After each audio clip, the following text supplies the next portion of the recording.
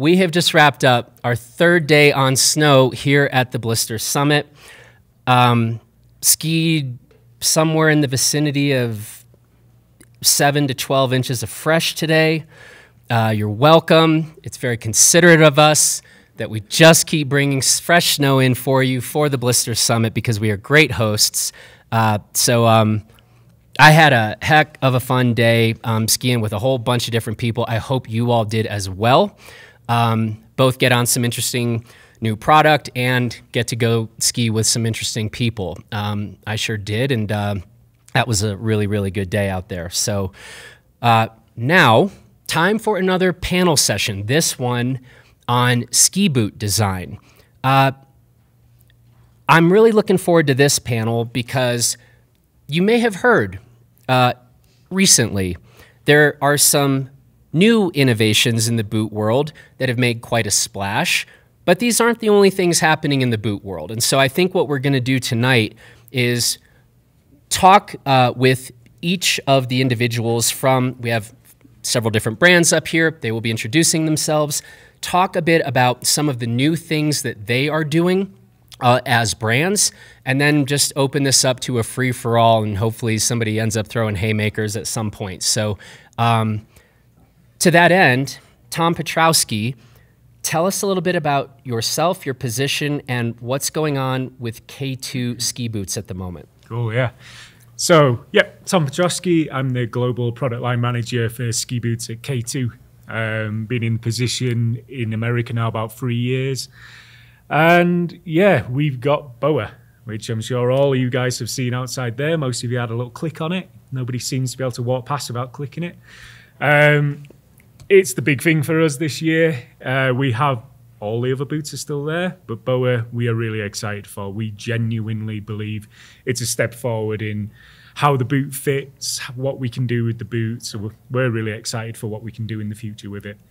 Tell us a little bit about this new BOA system. What kind of boots are these on? Yeah, so from us, we have it on our Recon and Anthem, which is our fixed cuff or mountain boot. We have it from a 130 flex down to 110 for men, 115 down to 95 for women. But we also have it on our free ride boots, which is 50-50 boot, resort boot, bit of a touring boot, the walk mode on the back. So I really push for us to have it in both categories. As I alluded to, I really do believe BOA adds something good to a ski boot in terms of the fit. So I wanted to offer it in our two kind of biggest lines. So yeah, fixed cuff and free ride for us. Okay. Christoph? My name's Christoph. I'm from Fischer. I'm the global product manager for Alpine ski boots. I'm based in Upper Austria and spend a lot of time in Montebelluna, Italy, where we do the development. For the coming season, 23-24 for Fischer, I'd say the big story is performance. Just really across the board, bringing performance boots in an area where we've kind of lacked. In a part of that, we also have BOA. And for us, BOA was in line with this performance goal to bring boots that ski well, ski better as past Fischer boots, ski better than the bench line on the market, to help everybody get better at skiing, to help good skiers have an even better day out there. So BOA was one technology aspect that we brought in to bring more performance. And the second thing was collaboration with ZipFit, also in the interest of performance. So I think to keep the answer short, Fischer is bringing high performance boots this year. And just say a bit about the model, a bit more about the model. Low volume, mid volume, et cetera, et cetera. Where we have the BOA featured is a mid-volume boot. We have the ZipFit featured in a low volume and a mid-volume BOA boot. But even the HV high volume boots that we rebranded, updated this year, had some changes made with an emphasis on more performance. Okay. Hello, everybody. I'm Riccardo Bonaiti. I come from Italy. I work as product line manager in Dalbello. Dalbello is situated next to Montebelluna in Asolo, a few minutes away. And we have a pretty wide collection, but the bigger news from this year are a new line of a three-piece boot called Cabrio that is substantially substituting the former Krypton and Lupo, Krypton and Chakra, and the Cabrio 3 that is substituting the former Lupo. These are the biggest news from this year, and also quantum free. Can you tell us a bit about the differences then? Yes. Cabrio, about Cabrio, Yep. Cabrio free or quantum? Go both. Okay. So substantially, Cabrio is a pure free ride line and is developed for performance in downhill. It's a low volume line, so 99 millimeter last. Cabrio free is based on the same platform, is 99 millimeter last, but has the capability of walking. We have Dynafit inserts and ski walk mechanism. Then quantum free instead is a different concept of touring. We are on 1.3 kilogram ski boot, so main focus on the uphill. And here we have the news is on the liner. We have developed a new liner towards sustainability with sustainable materials. Great. Ross. Yeah, Ross Herr. I'm the Director of Sales and Marketing for the Oberalp North America group. Oberalp North America is the owning group of Dynafit. And yeah, we're most talking about the Tigard boot collection here at this event. It's a boot that we just launched this last week. It's a 4-buckle kind of alpine hybrid freeride boot. For us, it's sort of a throwback to Franz Klammer era of Dynafit ski boots, where performance downhill skiing was the inspiration. And then, you know, for sure, we're a touring brand. So we're trying to balance that heritage of downhill performance and our touring knowledge that we've kind of built out today. We're, you know, really, really proud of the mechanism that connects the cuff and the shell. Came from, you know, the passion of a certain individual that, you know, is pretty obsessed with nuanced ways to make your day really, really good in the backcountry, make your transitions a little easier. And then, you know, like kind of finding that balance of downhill ski performance that still walks really well and is compatible with all the different bindings today. Hey, what's up? Nice. What's up, bro? Round 3. Yeah, how do you follow this up? You like snuck onto this panel. So Yeah. how would you talk? What should you say right now? Hoji. I'm just like everyone else. Put one boot on at a time.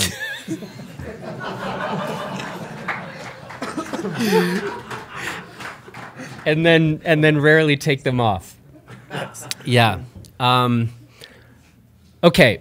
One thing you may have noticed that among the speakers here is there was a lot of talk about high performance. There was zero talk about weight savings. Yeah. So you said it was Hoji? Yeah. Yeah. Let's talk about this a little bit because, you know, in pretty recent history in the ski boot world, we were not hearing so much about high performance. We were hearing more about, look at how light we just made everything. And yes, of course, there are compromises and trade-offs here. Sometimes lightweight things can be absolutely the right tool for the job. Hoji, where are you at personally these days in terms of that push for performance, but also an interest in saving weight on your gear, and specifically ski boots? Yeah, I mean, I think we kind of had where we've witnessed like a bit of a backlash, especially in this kind of hybrid category of downhill performance driven ski boots that you can go ski touring in, and there was a bit of a push for the lightest one for the previous years here. And one of the ways to really save weight is obviously the liner. The shells are the shells. There's different materials, wall thickness and such. But if you want to achieve like a decent amount of downhill performance, you have to build a structure, and you can't reduce that down to. You can only take it so far. But the liner you can save hundreds of grams, on and on and on. But like suddenly, I think we had a lot of products that the shell was one thing and the liner was not really fitting into that shell for what it was intended to, and it was just trying to reach this fantasy number that okay, that's nice, but like, I think the trend like was too far in the direction of like the lightest possible, best skiing boot, and what we're seeing now is the weight isn't as important, and it's more about having a liner that also matches the performance of the shell. Mm-hmm. I'd like to ask you how much of this was driven by consumer feedback versus just within your respective companies, the thought of, you know, internally thinking, hey, we kind of went to see how far we could go. We maybe need to come back from the edge. Ross? Yeah. I think for us, our boot program, I'd put a lot of weight behind like the company culture that we have right now. I mean, the way we work together, like you could consider me a little more corporate than Hoji probably, you know? You don't say. Yeah, right? I'm, you know, my role, I'm like a sales guy, I shouldn't be on this panel, right? I'm not here to sell anyone anything, but our culture and our group has sort of supported the right people, the right ideas, the conduit to feedback, and how you can get that feedback to the right people in the team that are going to build the products for us. And so I think we've kind of built, call it coalition within our team. You know, so it's like Fritz, Hoji, and I sort of sitting together, hearing feedback coming to events like this, knowing kind of what is the problem that we need to solve, how do we really address that, what are we hearing the most, you know, like what does Hoji want himself, like what does Fritz know from his time, and then like, you know, for me, I have the pipeline of sales numbers. Sure, like, you know, at the end of the day, consumers make decisions with their dollars and how they buy things, but are they always perfectly happy with that decision? Can we do better? Like, what are we really hearing? And so the three of us together have kind of built this coalition. We spend a lot of time in Europe, you know, we spend a lot of time kind of conveying that message to our team so that everyone comes on board with like, what are we really trying to accomplish? What are we really trying to solve? And what are we hearing? And trying to be as maybe humble about that, because it's not always what you want to hear. Yeah, and I guess on the subject of weight, yeah, for sure. Like, I don't know if this is the heaviest boot we've ever come out with. I don't think it is. But it's certainly a category for us as a touring brand that's for sure spent a lot of time building things super lightweight. We build a lot of lightweight product. It was clear that in this category, to be relevant, to do something unique, like weight wasn't the first problem we needed to solve here. We needed to solve something that was, you know, for comfort for sure, but ski performance. Like, if you're out there today, it was good snow. If you're wasting any time, like you're wasting time on a powder day is the worst feeling ever, right? And so, you know, having a simple mechanism that you can count on, that works really well, that you can, you know, do your transition. Because even on the resort, you're still doing transitions, right? Like you're hopping on the T-bar, you're hopping on the chairlift, you're going in and out. Like, you know, transitions matter even if you're not a skimo racer. So keeping all that simple and clean and listening to what people need, yeah, I'd say like the culture that we've built, I think has been pretty good to address that. Riccardo? Then it's my turn. Well, as Dalbello, actually we are pretty new in the classic lightweight touring world. Yeah. We stepped inside just four seasons ago with the Quantum line. And let's say that we have targeted a completely different consumer, because as Dalbello, we used to have Lupo line that was capable of going uphill, but we're talking about a 1.8 kilograms boot.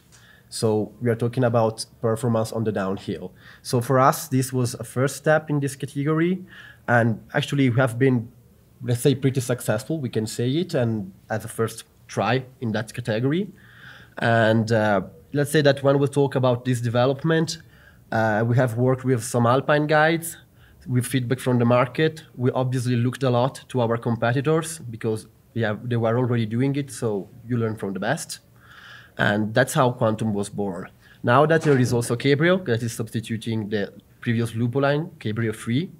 And here we have targeted a lower weight, but we haven't gone to 1.4 kilograms or 1.5, because at the end, when you are talking about this kind of athletes and user, they are still looking for a certain type of stability. So if you want that performance, you can't go too low with the weight of the boot. So we are lighter, but not that lighter. Christoph, what's the conversation like at Fischer on these things? And I mean, Fischer's not the only brand, but with a strong history in cross country in particular, I was curious how much that might push, you know, the manufacturing of ski boots toward that lighter end of the spectrum, just given the heritage of the company.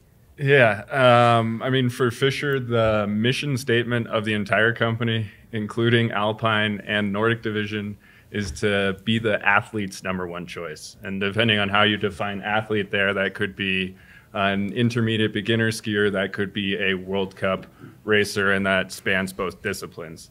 I think the original question, which had to do about weight, was kind of about how do we decide if weight is important or not.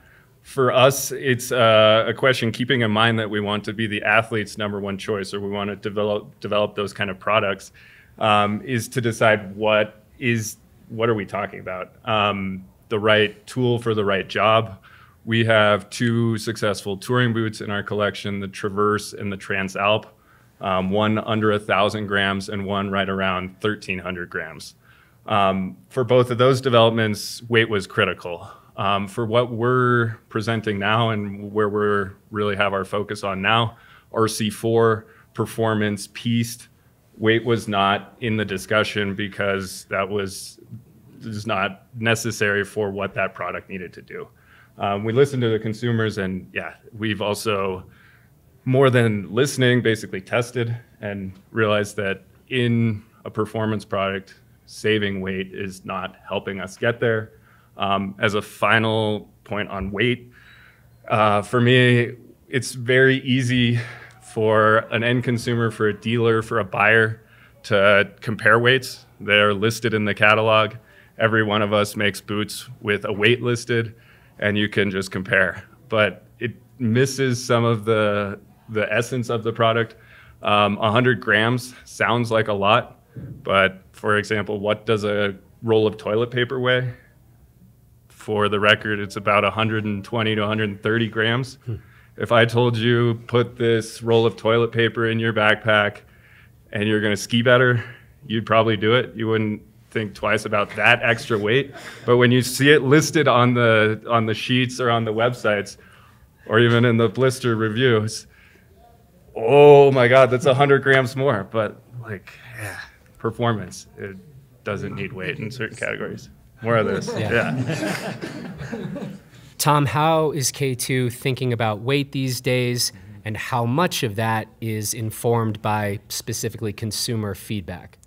Yeah, consumer feedback's an interesting one because nobody's telling us to make heavier boots, really.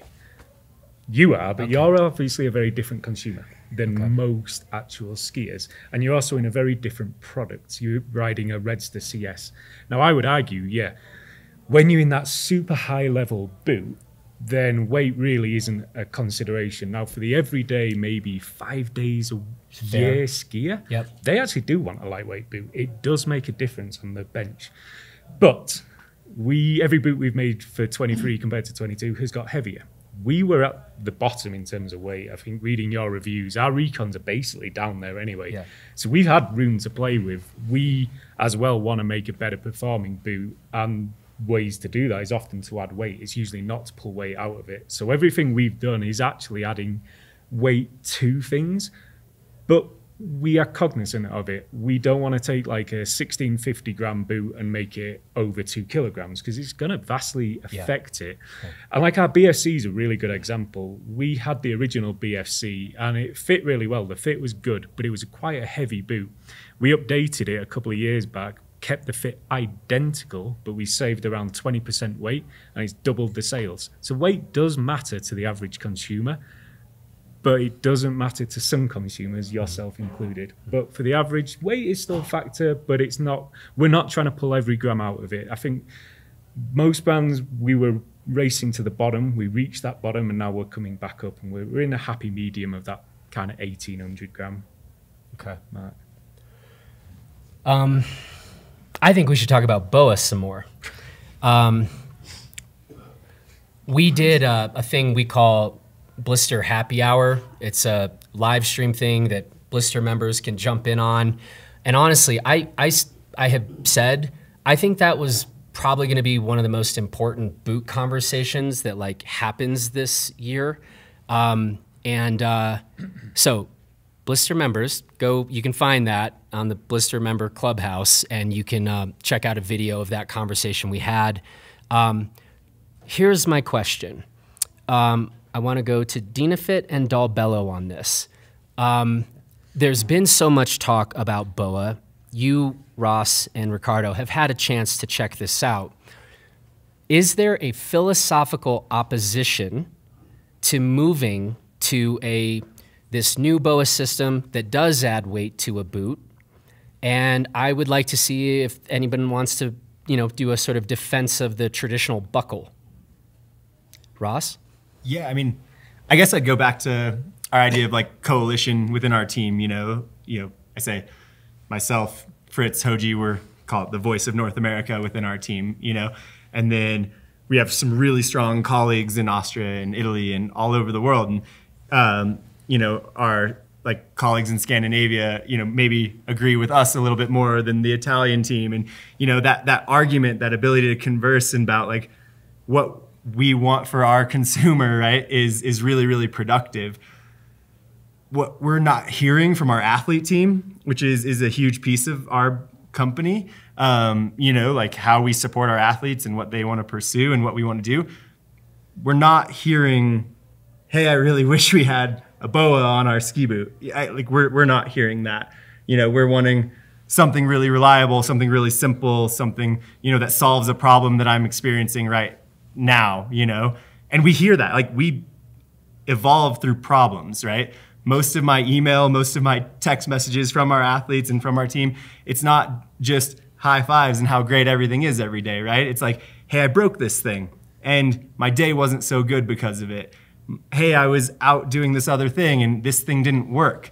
And like, those are the problems we're really trying to solve and trying to find a simple way that we can deliver to that feedback.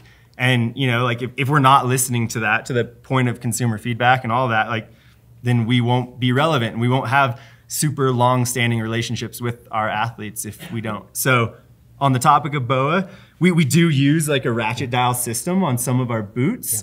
Yeah. We're using it in a very, very different way though. Like our ratchet dial doesn't ask, we're not asking the ratchet dial to deform the shell of our ski boot. We're using this ratchet dial to move componentry onto your foot and hold you in a secure way, in a different way, with a different dial, and it's just a different program, and we think we're solving just for a different problem than shell management and shell volume management, because that's a big ask, to ask something to like take this piece of plastic and wrap it around your foot and hold everything super securely.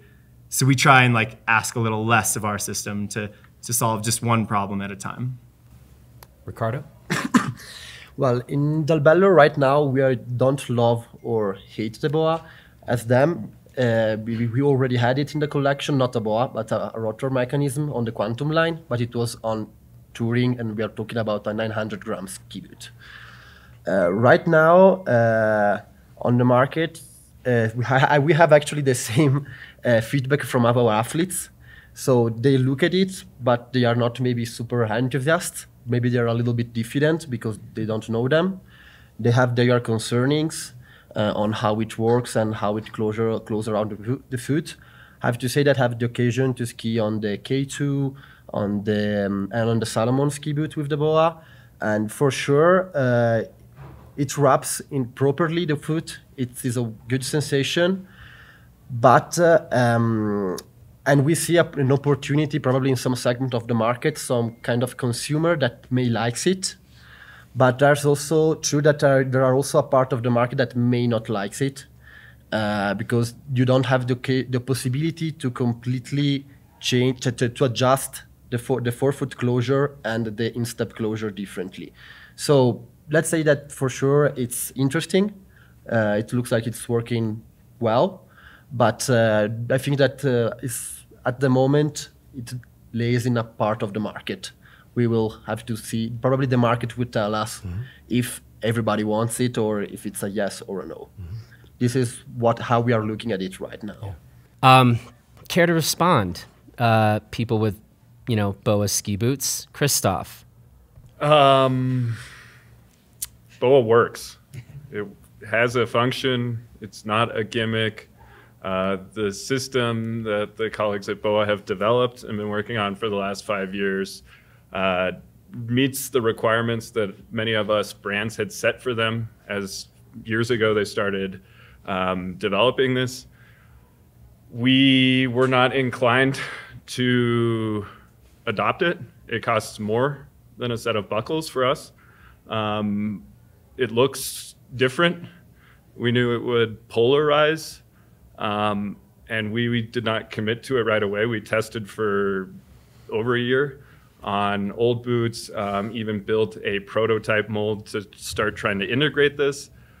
And the feedback just keeps coming positive that it works. Concerns about durability are laid to rest, and that it improves the boot. And coming back to kind of the Fischer view on it, performance, it increased the performance of the boot. So we didn't want to, but it worked. It works, and it makes the boot better. Anything Yeah. to add? I mean, if we're going to put out something new, it's going to be better than what was there before. And we genuinely believe BOA offers that. A lot of you guys have skied it this time. None of you have really come back and said you don't like the system. It does work. It wraps the foot in a new way. It's much more comfortable. I've had people here who've had loads of work done to their boots. They've tried ours on out of the box, and it feels as good. So there's something the BOA offers that a buckle boot can't. It does work. It makes our boots better. As Christoph said, it's more expensive. It's heavier. So there's a lot of reasons why it wouldn't be better, but it is. The grand scheme of things, it is just better than buckles. So we're confident that moving forward with it, we're offering a better product than we could offer if we kept with buckles, basically. But Christoph and Tom, you would agree the market will dictate and decide. Yeah. You're comfortable on that? Yes, I mean, yeah. completely. Okay. I mean, I think to that point, when we started the development on the new RC4 MV boots, I think we were the only brand. Solomon did it differently. K2 did it differently. We actually invested up front into the new concept and in a way and the tooling to make it with BOA and to make it with buckles. And I can tell you, if we had to make that decision today, we wouldn't have invested in the buckle boot.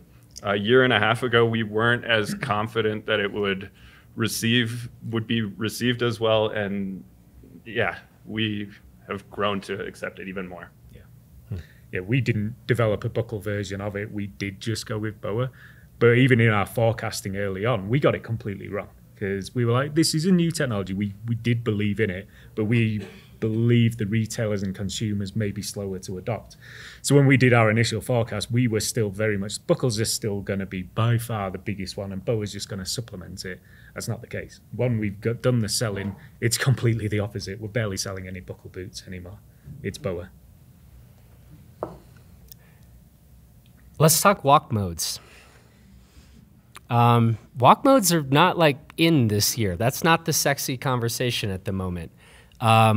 Where in past years it absolutely has been the conversation. Hoji, you spending any more time thinking about walk modes, or are you kind of over that? He got actually mad at me for that question. Did you see he scoffed? No, I just woke up. Okay.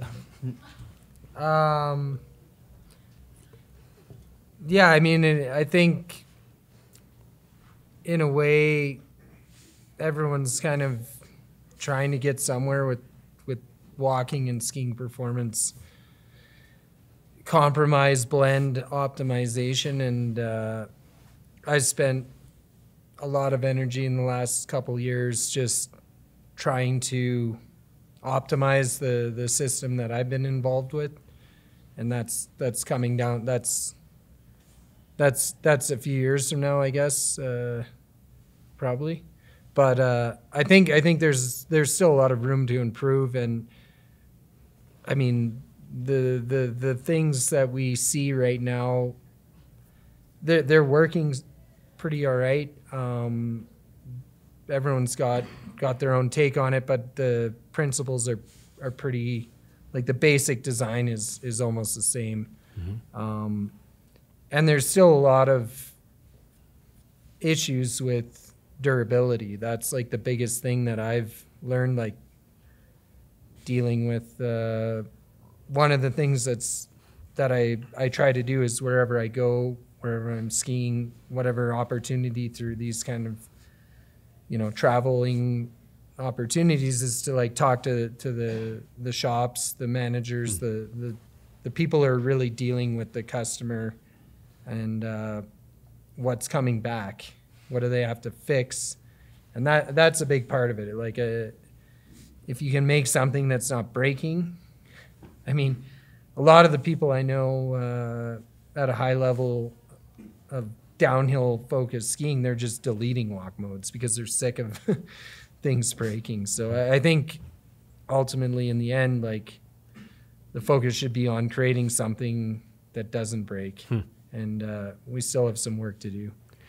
Quick sort of show of hands on that, as all of you are dealing with and thinking about walk modes. Do you agree with Hoji that the single biggest issue with walk modes right now is durability?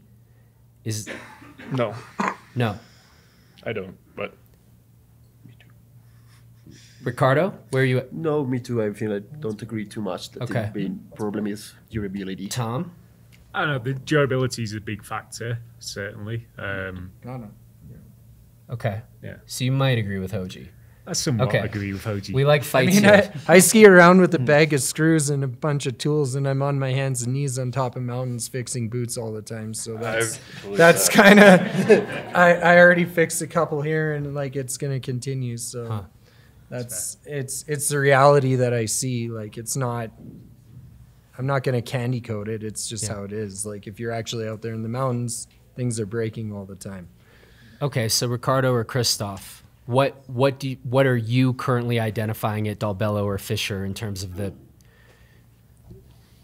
for me, I think durability is impacted by having a walk mode, but it is a piece that can fail. There's more bits that can fail, but I think the biggest downside for me is the lack of performance. The fact that as soon as you build that into a boot, you're making a compromise compared to a standard 2-buckle or 4-buckle overlap, let's say, no more 4 buckles, where you have a rivet, screws, 2 pieces of plastic, where you're really like that standard flex point, and what makes a overlap boot an overlap boot. As soon as you put a walk mode in that area and allow the boot to open to the back, you've compromised the integrity, the stiffness, the tolerance in that entire cuff. And that for me is the biggest downside, which is where I agree with Hoji in terms of people who are really performance oriented. And I think in this room, we talk to a lot of those that consider deleting the walk mode. It is a compromise. And if your goal is to go far, to go high, to go flat, traverse, and you really need that long stride, there are great, lightweight, really walkable boots, but performance-wise, it's a compromise. I agree with Christoph. I mean, for sure, durability is very, very important, because when you add a piece to something, you add something that can break. But the main downside is on the performance, because in the moment in which you want something to walk, you're changing the interface between the cuff and the shell, because if you don't change it, it's not walking. And in the moment in which you are changing it, you are creating more space, you are changing it, and so the connection is different, and usually you lose a little bit of power and a little bit of power transmission, yes. So totally agree with what you have just said. Ross? Yeah, I guess I like, if this idea of this monster sacrifice we were all making because our boots can walk, we'd all be riding single speed rigid bikes in the mountains every day, because we'd be unwilling to trust suspension and derailleurs and all these other pieces of componentry that make our day significantly better. You know, like yeah, you could blow your derailleur off your mountain bike if you take a wrong turn and you don't take care of it or whatever that is. But I would guess the vast majority of this room has derailleurs on their mountain bike, and they're up for that performance that they get from it and that experience that they get from it, you know? And I think, I guess I don't think, I think there's a great opportunity to improve in that space. And I think that's been our focus, is that experience, you know? Like, Dynafit's a touring brand, you know, that has alpine experience. And today we trust in what we built so much that we want to push it back into, you know, a bigger space than where we've been in the past, you know, because in the past we felt like we developed this really cool thing that only solved this problem for the ski touring person that wanted the most efficient day, you know, and I think probably the derailleur was invented for that person that wanted to go faster, you know, on, you know, their road bike probably. And then they found out it has this huge benefit to the mountain biker too. And I think walk mechanisms have a huge benefit to alpine skiers, you know, for comfort and all sorts of other reasons. And I think to like just say that walk mechanisms, just delete them because I'm not into investing more money and trying to figure it out and how to solve this problem. I think that's unfair to the experience of ski touring and skiing in general. You know, I mean, like, I'm a skier before I was a ski tourer, and I think that obsession with, you know, finding that balance, finding like a thing that skis super good, comes out in that. But I mean, like our mechanism is not perfect, right? And I think that's what Hoji was speaking to. Like, you solve one problem, you find two more. Like, that's life. But we're trying to make it better each season, you know. And we come here because we think that, hey, yeah, the first time you hop into our boot, we're gonna have to show you, hey, how does the Hoji lock work? You know, like, you got to buckle your boot in a different order and you got to learn a couple different things. But hey, when you hop on your mountain bike, you got to be in the right gear when you get to that hill. And if you just grab 5 gears before the transition of your next, you know, from down to up, you're going to jam it up and it might break. So I think the consumer is up to learn to have a better day. Yeah, I mean, I would never delete my walk modes. Yeah, exactly. I'm just saying that shows some of the problems out there. And like, I mean, I dedicated 8 years of my life to trying to achieve a way to improve the situation. And you know, what we have today is quite reliable, and it's working in a much different way than the traditional one.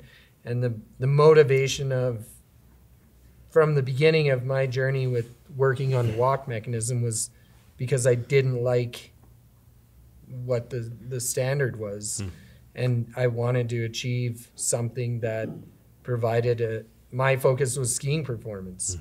And I think we've done the work and we've done a good job, and like, it's not perfect, of course, but like, it is working in a different way than what the standard walk mechanism is, and trying to remove the problems of the flex issues, the play, and the breakages, because you're holding something in a awkward geometry that amplifies force in a bad way. And it's not to say that it's the best ever, but that's been like my main motivation from the beginning. And it wasn't coming from ski touring. I just wanted to be able to stand up straight and not freeze my feet at the very, very beginning, because that my job was to be in the mountains for 10 to 12 hours a day and ski for about 35 seconds.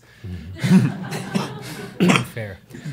So the other day, we had what I thought was an extremely interesting panel session talking about bindings. And we were talking about specifically tech toes, pin bindings, this interface, tiny little tolerances that need to be tiny. We've got a bunch of boot product managers up here. I would be very interested to hear your thoughts, whether you think that Lars and Hoji and Garai were overstating the problem there with the interface with tech bindings, pin toes, etc. So what were your thoughts? I thought that was really interesting, that. And I think it was Lars was saying how he would like a ball and socket instead. And completely, we'd love that. Like, we build our recon team boots with just a tech toe because we know the way people ski now is differently. They're using shifts, they're using cast bindings to get up there. It'd be awesome if we could do that. I would do that tomorrow. The problem would be I'd add it onto the boot and it would only work with cast and then it wouldn't sell because people would have other bindings. So and it's the same, you were talking about this with alpine bindings as well. And I kept thinking to myself, everybody kicked off when we put grip walk soles on because they didn't work with old bindings. So like, it would be awesome to update things so that they work. But unless somehow every piece of gear suddenly burst into flames and was eradicated and everybody started again, we can't do it without people complaining. So it's a two-way sword. We'd love to innovate, but then people will tell us, oh, it doesn't work with the old gear that you've sold for years. So it's a double-edged sword, really. Like, it's so hard. Like, we'd love to do it, but you'll complain. Is that the answer, or does anybody have anything to add to that? I think from our side, most of the boots in the industry that have a tech insert are being purchased from Dynafit. So the compatibility side on our side for tech inserts is over there. Yeah, I mean, so like if a boot has a Dynafit certified insert, it's not just like a piece of metal that we ship to someone else's factory and say, hey, good luck with that. You know, like people like it, you know, it comes with the experience of how do you make this thing work in your molds? How do you reach the tolerances? How can everything work and be reliable? And then how can we communicate outwardly to not just Dynafit bindings, but other bindings of like, hey, like this is a standard. Try and ask questions about it, you know? Orange sticker on your boot so that you ask a question. Hey, like, will this work with my binding? I see the sticker, you know? Like, conversation is huge. Education is huge, you know? I think to the point of, yeah, I mean that was a really interesting conversation the other day about bindings and tolerances. I mean, tolerances are important in all of our lives and everything, like taking care of your gear, asking questions. If you hop into something really high end, like, you know, I guess I'll use a mountain bike analogy again. Like, if you're going to buy a really sweet new mountain bike, you're going to learn all the componentry of it. You know, like you're going to ask the questions of how do I make myself safe while using this? What are the limitations of this thing? You know, and I think the ski industry just didn't have this huge disruption for a long time. So people didn't ask questions. They just assumed every boot and every binding and every ski would work like perfectly. Yeah. But now the consumer is wanting to do more things. They want to go on longer walks than they've ever been on. They want to ski at the resort harder than they've ever skied on. And so you can't expect like everything just is perfectly the same as it was. I feel like I disagree with like the conversation the other day a little bit more because I feel like the industry is working to make tolerances pretty darn good, you know? But there's this huge education component, you know, of like what, there's just a lot of categories, a lot of asks, a lot of different pieces now. Yeah. Riccardo, any thoughts on tolerances and compatibility with pin toes and tech bindings, or is there a stance at Dalbello on these things? Luckily, in Dalbello, as you know, we are part of a group, and we have Marker, and thankfully Marker is one of the leader in the bindings, and let's say that they solve our issues. I mean, when we are making new products and we're using Pintex, we are sending it to them, and they are testing with all their bindings and all the bindings of the competitors, and are giving us the report on what was working or what was not working. Thanks to them, we are usually okay with every bindings, but this is because they are working with us. It is because Marker is working with you, but I mean, you said usually you're okay with the other. That seems a bit. For example, I'll give you an example. 4 years ago, first molding of the Quantum, we shipped them the first one in Pittsburgh. They tested it, and we discovered that we were 1 millimeter higher on the plastic on the toe. So substantially, when going full forward, the toe was touching the binding and it was opening it. So immediately we lowered of 1 millimeter the toe of the ski boot, and it was fine. That's what I mean with usually. Gotcha. Thanks to them, we can correct this. Yeah. these little problems. So the question is there a conversation going on among the brands collectively to get to sort of dial in the uniformity when it comes to grip walk? Yes. There is a physical mission in which all brand participates. I'm not part of it, so I can't give you many information about it, but there is a physical mission, and they are agreed with all the brands on the norm. And the new norm is ISO 23223.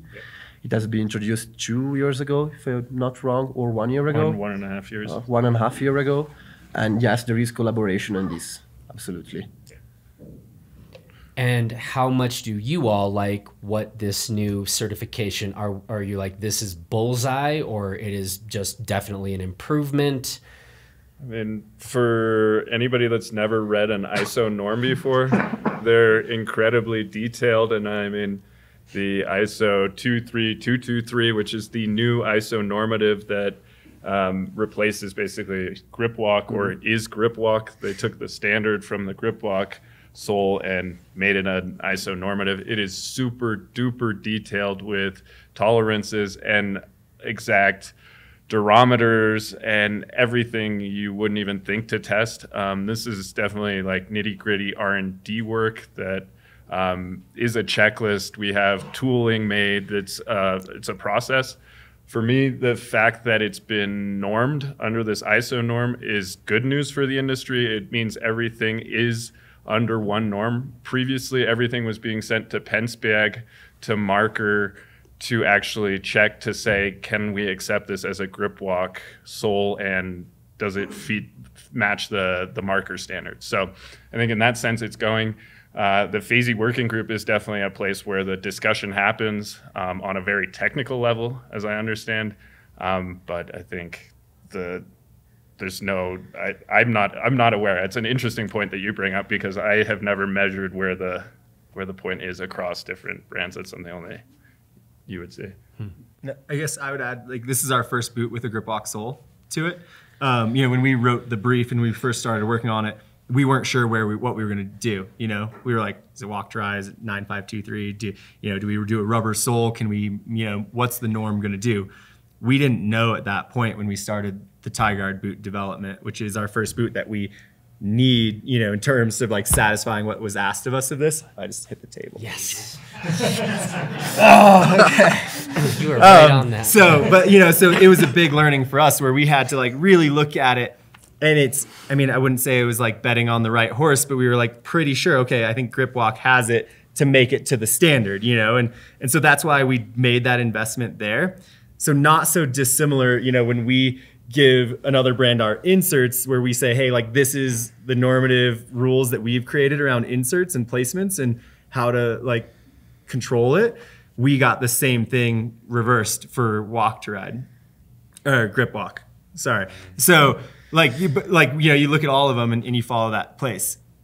Is it restrictive in some ways? Sure, because we can't use quick step inserts in our boots with this. And I can tell you, like, from developing a boot with a quick step insert, stepping in and being at a demo, like stepping into inserts is not the easiest thing, right? So we developed this really cool quick step. It makes it easier, but we can't put a quick step insert and follow the grip walk normative, And so there's like, okay, well, we could build a better product maybe for, stepping in, but we might not perfectly hit the way the rules are normed. So when I said I think like the industry at large is doing a good job to improve on norms, like that's a big step. Everyone being on board to measure this stuff out, communicate back and forth for that, to solve that problem.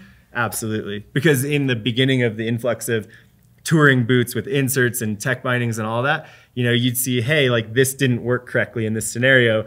And the first thing you'd blame would be the binding. But then, we would look at it and say, I'm already in now, so I can touch the table all I want. But hey, was the boot within the norms of, what we expected at the beginning too? So I think there's progress being made, and I think it will get better. So the question is, we actually only talk about the last or width of a ski boot at the forefoot, we never talk about the width of a heel pocket, which is arguably way more important to get a dialed in heel pocket because you can punch out a forefoot of a boot. Why is this? I think there's a few elements. It's not just heel, it's ankle. There's a few things to it. Instep will make a big difference as well. And I guess just like to say that's how we've always done it is a bad answer, but it is how we've always done it. And it probably does make us, I'll come back to BOA, but BOA, a big thing now is getting the heel right is so important because the forefoot does have some adjustability to it. So I'm very much of the opinion that you get the heel, well, with any boot, you get the heel right first, you can make the forefoot work. Yeah. But restarting it and saying, oh, this is, I don't even know how many millimeters off the top of my head it would be, but whatever it is, it's just another number to know.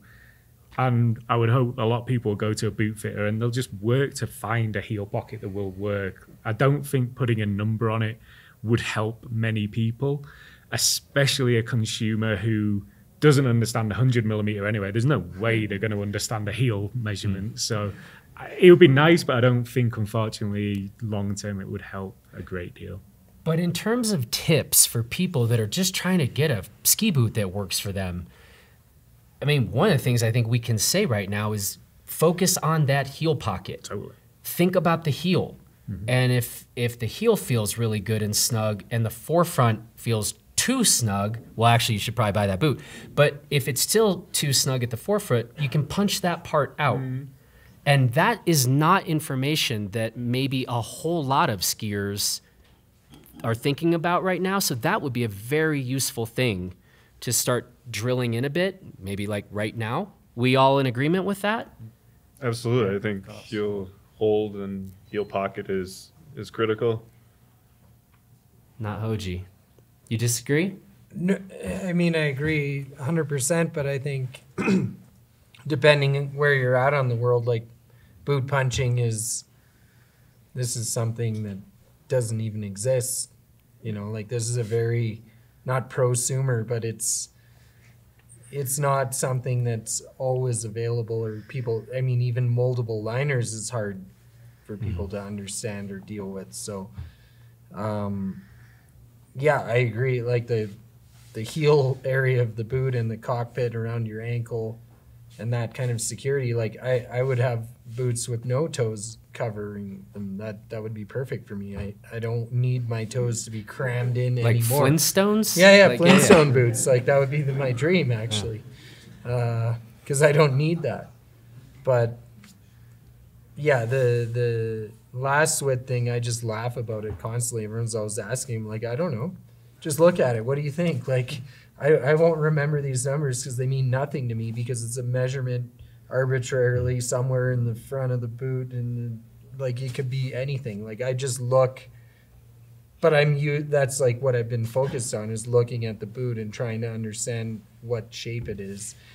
But it gets very confusing very quickly, and if you started adding more numbers, like we already have, like the flex index, which I call like you pretty much it's like comparable to like how much do you love me?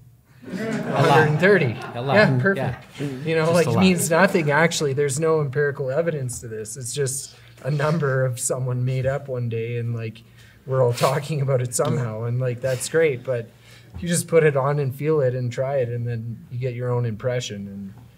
And I mean, the numbers I think, are meaningless. To I mean, me. I think generally the idea here was we're not like completely like. Are you the corporate guy? Yeah, Okay. corporate's gonna lean in here because he's already buying a round of beers apparently. So generally they were categories made before my time, of like a 130 flex and 150, 110, 120, whatever. Those were generalizations that are now kind of held to because, I mean, like I have a background in water kayaking. It'd be really cool if we used volume, but then where's the volume? It's just going to open up more questions, right? Because you could have just monster heel pockets or whatever. So the answer is like figure out like what is the range? What is general range of boots? It's like 98 to 103, right? So then those numbers kind of represent where they fit in the range generally, just like the flex index. and then you can kind of work your way in between. But you should always try on a couple boots.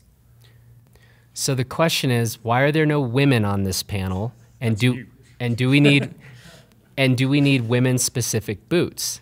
So one thing is, I don't actually know of a female boot product manager in the world. We have an engineer.